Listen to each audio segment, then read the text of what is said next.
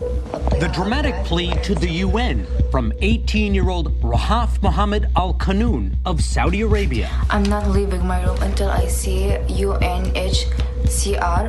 More than a day after her arrival, 18-year-old Rahaf Al Qunun was still barricading herself in her airport hotel room. That is Rahaf Al Qunun in one of the many desperate pleas for help that she has been sending out on social media. She's believed to be the daughter of a senior Saudi government official.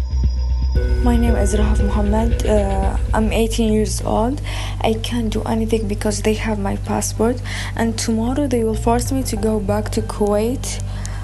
Please help me, they will kill me.